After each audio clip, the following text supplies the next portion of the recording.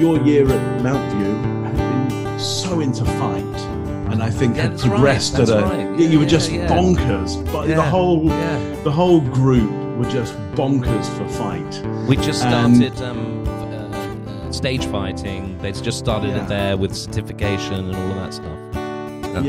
And clearly you were going great guns for it, and to use one weapon analogy, and just loving it. And there was just a super high level across the whole of the group that Musketeers was an obvious kind of fit. Yeah, for you as a team. Yeah, it was brilliant, and I mean, because I played Planchet, who was D'Artagnan's servant, so it was it was lots of getting smacked around the head, and So you always need. Whenever I would have directed a show, I was always looking for somebody who looked like they could take a beating, and would and when you say, can you just. If that character just smacks your head into that wall and then onto the table, can we do that? And then they'll just keep doing that until you fall on the ground. You got no lines in this bit. We just want to bring you on Paul, can you just come on and just get smacked around a bit and then leave? We just need a bit of comic relief at this point. Right. I'm glad you got the comic relief and the inscrutable comic timing. I thought.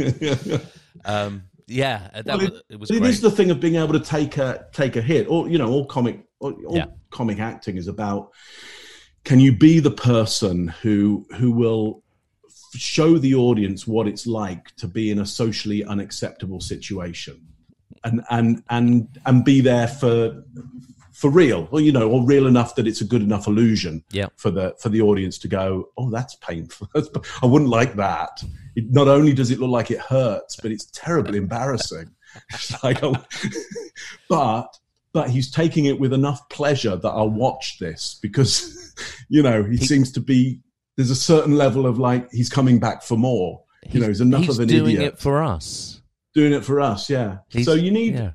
It's not anybody can do that because not anybody will allow themselves to, even really good actors will allow themselves to be viewed by the audience in that way. Give the audience that pleasure at their expense, because that's what it really is. You're giving them pleasure at your expense. You don't get anything the idiot never gets redeemed at the end. They don't get the girl, or the guy. They don't win the money.